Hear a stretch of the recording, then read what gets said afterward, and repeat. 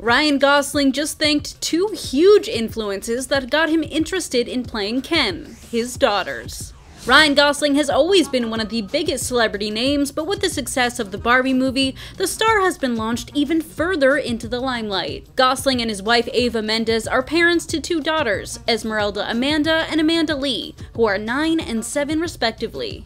Though Gosling has always kept his personal life quiet, in a recent interview with People magazine, the Barbie star gushed over his daughters and the role they played in Gosling becoming Ken. The star spoke about how fun it was having his daughter support him ahead of his Oscars performance, sharing, "It was so fun because they came to the dress rehearsal the day before, so they were in the front row. They gave me some tips and some notes, all great notes.